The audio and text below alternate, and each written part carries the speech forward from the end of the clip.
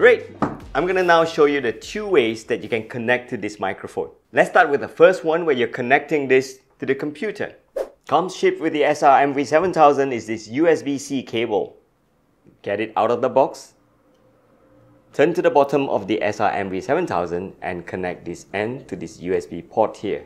And simply connect the other end of the USB-C to a USB port. And the microphone is powered on now through the USB interface. Select your polar pattern. The one I'm using now would be the Cardioid mode. And I'll show you what you need to do on your computer now. Depending on your computer's operating system, you should be good to go. If it's not, head on to this website and download the latest driver.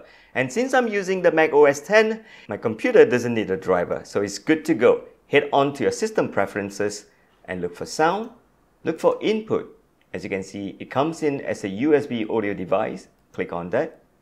And then head on to your favorite audio recording and editing interface or app. In my case, I use Audacity.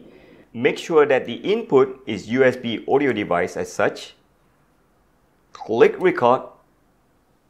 Butterflies, beautiful and fleeting. And one of my favorite features of the SR MV7000, the analog interface, which will allow you to work without using a computer, connecting to your favorite field mixer. I'll show you how to do this now. Included right out of the box with the SR MV7000 is this very unique and useful cable, a 5-pin to stereo output XLR cable. So as you can see, it's connected down to the interface here. This is the 5-pin port. And with this will go to your field mixer. And to demonstrate, I'm going to be connecting the SR MV7000 to one of my favorite field mixer, the Saramonic SR AX107.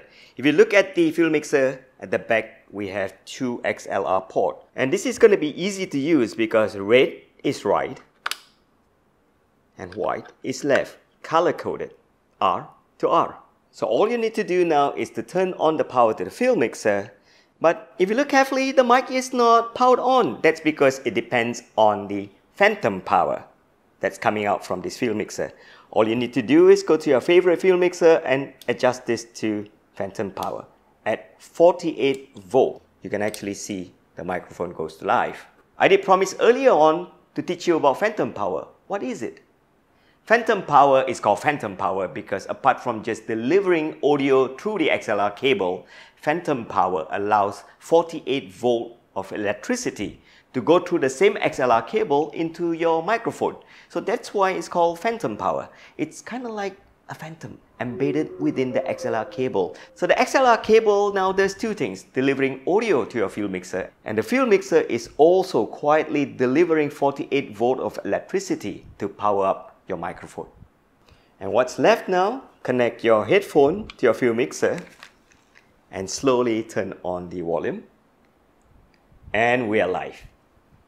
Butterflies, beautiful and fleeting.